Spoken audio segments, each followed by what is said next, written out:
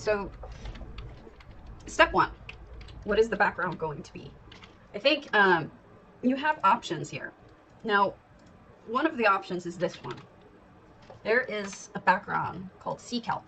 So you could, if you wanted to do like a scene that looks really fish tanky, you could start with this. The other thing you could do is use paintings. You could either use real paintings or use things from EHT, which has a whole series of paintings in it. Okay, then when you have it highlighted, hit Q. Oh, this is important now. Pitch is 180, yaw is 270, and roll is 0.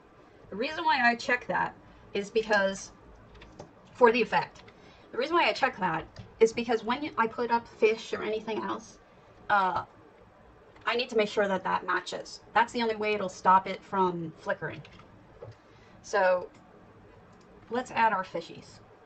For example, let's add some angelfish. Now remember, you can change the color. They don't have to look like that. They don't have to be yellow. They could be any color you want them to be. All right, so there's one set of fishies. Right?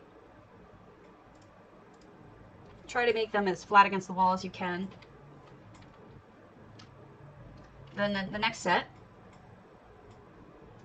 we'll do clownfish. And this is the color of clownfishies, but I might change it just to be different.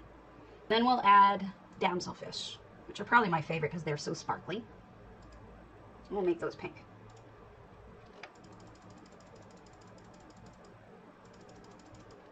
Now, for positioning, what I like to do is put things to the point where, and I've never told you this before, this is what I do with all effects. Go through the wall, go as soon as they, look at the pink fish. Wait till the pink fish, see how the pink fish disappeared with a single click? It's because right there is where they're as close to the wall as they would get without going through the wall. So that's how I position things. I just go all the way until they go through the wall. And then bring it one back. Here's coral, which, see this? Yes, these are effects. Now, I would turn down the brightness and then just put, you can put this guy's sucker right in. Now you'll notice he's vanishing. So what I'm going to do is I'm going to fix that. This will all have to get fixed. Come on. He's angled wrong. So let's see if we can do this right. First off, we'll just select him. Yeah, see, look, he's angled wrong. What we're going to do is, now that he's selected, I can mess with his, hit Q, and see, it should be pitch 180, yaw 270, and then, oh, he's upside down. This should be about 0. Then, now he's facing the right way. So, it's good to know your cardinal directions. Cardinal, get it? He's a little too long, isn't he? Let's make him shorter.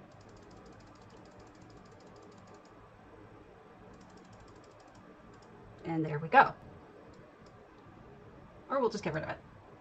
And then we'll do the last two touches. One, we're going to look for Aetherius. We want the Aether Barrier, Turbulent.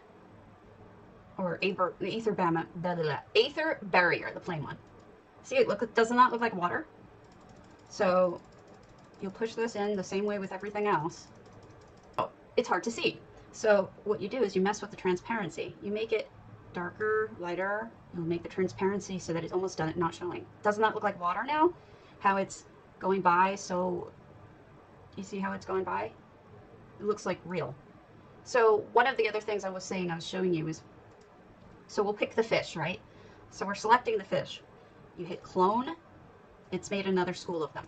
So I'll move them over, and then I'll change their color. Make them yellow too. Or you can make them bigger. I'll make them orange. So you can see where they are as compared to the other ones. Do this. See how they disappear behind things? I love that effect. So you can do this and add as many fish as you like. And this is how you do that, my friends. This is how you do a fish tank. All with effects.